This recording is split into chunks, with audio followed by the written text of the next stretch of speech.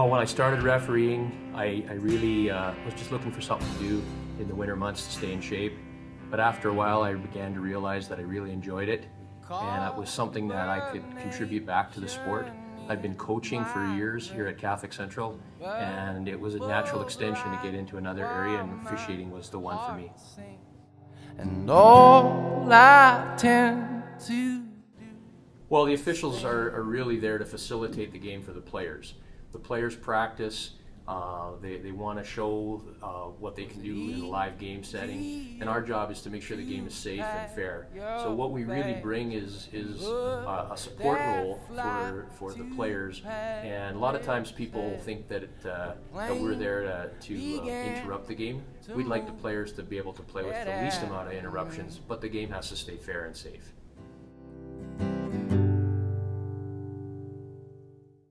Well, I officiated over 2,000 basketball games, so it's hard to pick one single game out. I've been involved in a lot of real close competitive games, but in my second year of reffing, I was able to referee a game in Foremost, which is a small community in southeastern Alberta. Foremost and Sterling were playing to decide who would go to provincials. When we got to the school an hour before the game, the gym was half full when we came out 15 minutes before the game. It was standing room only. There were people crowded everywhere. It was a close competitive game. It went to overtime.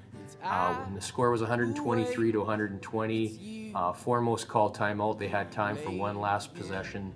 My partner at the time said to me, if the shot doesn't go in, let's just get out the door. We won't worry about signing the score sheet. Foremost missed. When we left the gym, kind of on the run, we got outside and my ears were ringing like I'd been in a rock concert. I'd never been in a facility that loud, and I've never been in a facility that loud since. I've refereed games in big arenas, I've refereed national championship games, but that memory sticks out. It was the loudest game I've ever been involved with, and the only time in my life my ears were ever ringing for a good reason after a game.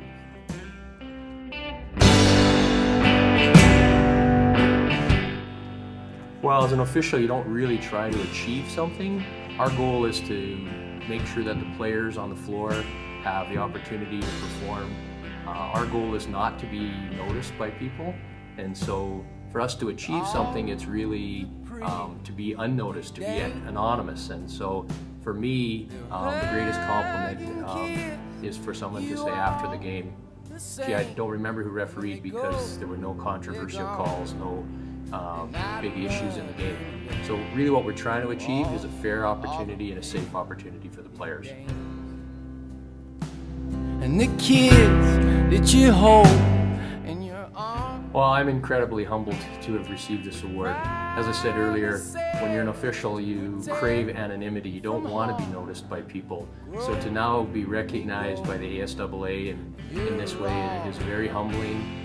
When I received the phone call, I was stunned. I honestly never thought about it, and it's just a great culmination to my refereeing career.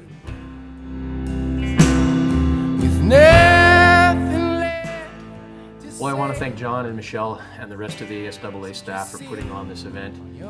It's been just a marvelous award to be the recipient of.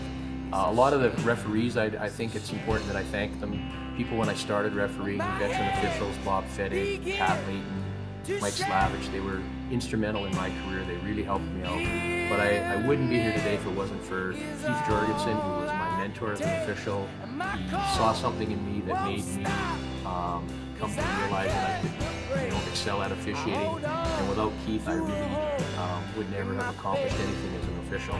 Of the people I reffed with that were my contemporaries, my best friend in refereeing is Richard Thompson. Richard is the guy that always was there to listen to me, good sounding board when I wasn't sure, on the floor or off the floor. And of course, one of the strange parts about refereeing is when the game is over, we tend to want to move on to the next one pretty quickly. So it's pretty hard when you come home at night and you really haven't got a lot to tell your spouse about. But my wife, Karen, has been absolutely my best support. I want to thank her. I want to thank my children for allowing me to be away from home. I missed quite a few dinners. I missed a few family events, but without my wife and my children, it wouldn't have been possible. So they're They're my biggest supporters, and I really want to thank them.